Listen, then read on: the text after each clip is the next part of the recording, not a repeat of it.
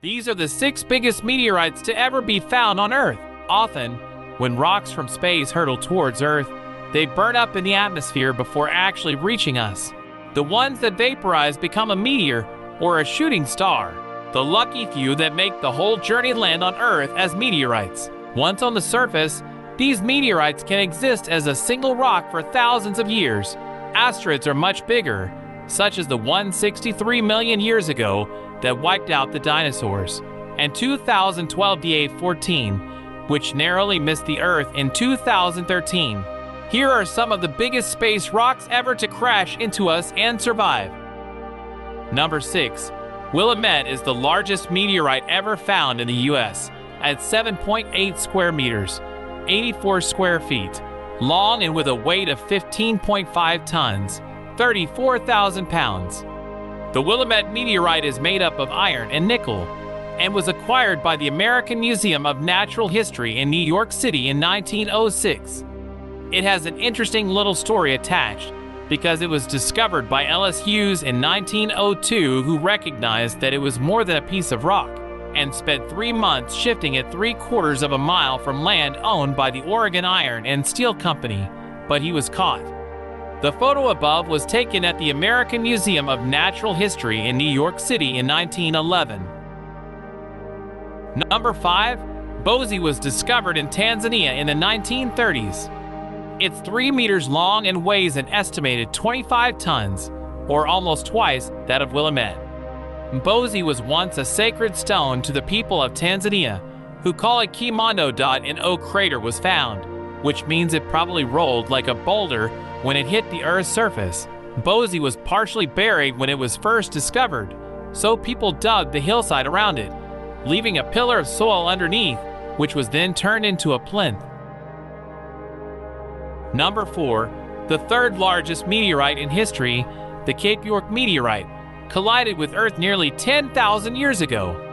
The Cape York meteorite, or a Paulic meteorite, was discovered in 1993 in Greenland and weighs about 20 tons. It's been around for a long time, and Inuit living near it used other pieces as a source of metal for tools and harpoons. It is currently on display in the Geological Museum of the University of Copenhagen, Denmark. Number 3. The Burrito meteorite is the largest meteorite ever found in Mexico, and weighs about as much as Cape York.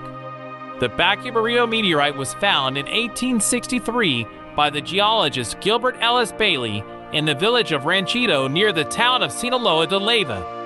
He had been sent there by the Chicago journal The Interocean to Central and South America, and excavated the meteorite with the help of local people. It's an iron meteorite that weighs about 20 tons and measures 4.25 meters long, 2 meters wide, and 1.75 meters high. It is currently on display in the Centro de Ciencias de Sinaloa. Number 2. El Chaco is the 2nd largest meteorite on Earth, weighing in at almost twice as much as Burrito. Plus, it's just a fragment. A group of meteorites called Campo del Cielo are responsible for the 60 square kilometers crater field of the same name in Argentina. One of the fragments, El Chaco, is the 2nd heaviest meteorite recovered on Earth, weighing 37 tons.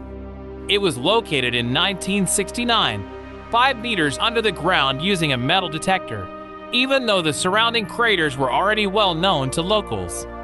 In 1990, there was a plot by meteorite hunter Robert Hogg to steal El Chaco, but he was caught by a local Argentinian police officer. Another fragment was removed from the ground in 2016, believed to be part of the same shower as El Chaco. Number 1. But the largest meteorite on Earth is this monster, named Hoba. It is located in Namibia, and has never been moved. Hoba is nearly twice the weight of its nearest rival El Chaco at 60 tons. This makes it the biggest naturally occurring piece of iron known on Earth's surface at 6.5 square meters. It's thought to have landed around 80,000 years ago, and since then it has never been moved because of its mega size. It never had to be dug up either. One theory is that the meteorite's shape caused it to skip along the surface of Earth rather than crashing and burying itself. So that was all for today's video. Let us know what you think about it in the comments section, and subscribe to our channel so you don't miss out on our latest uploads. With that said, we will see you next time. Until then, take care.